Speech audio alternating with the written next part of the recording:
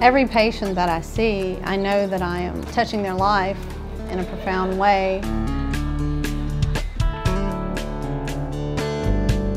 My name is Kelly Crooker, and I'm a general dentist for the Family Oriented Primary Health Care Center in Mobile, Alabama. During my first year of dental school, I accepted a military scholarship with the Army. As soon as I graduated dental school, I was stationed at Fort Polk, Louisiana for 3 years.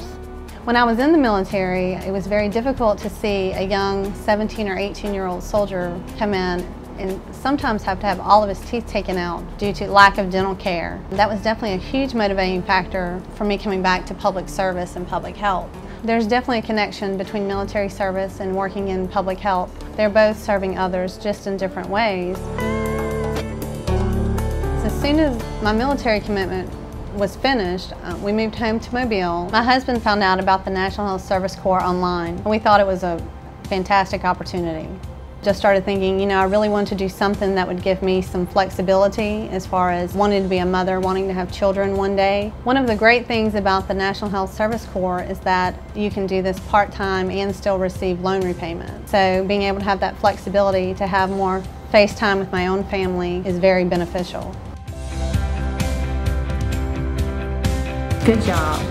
You know, our clinic focuses mostly on children. I'm able to see these children from such a young age and give them a positive dental experience.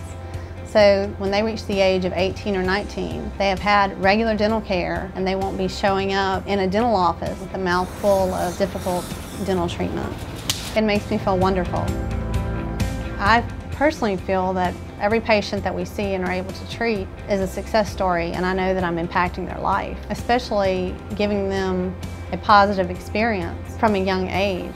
There are plenty of people who have a traumatic dental experience and never go back to a dentist. We're looking to combat that. That's why I'll stay here when my commitment is over. The National Health Service Corps has provided the opportunity for me to practice in public health the way that I want to and not have the financial obligations that I would otherwise have. I would recommend any military veteran who's interested in public health to go onto the National Health Service Corps website and look for opportunities.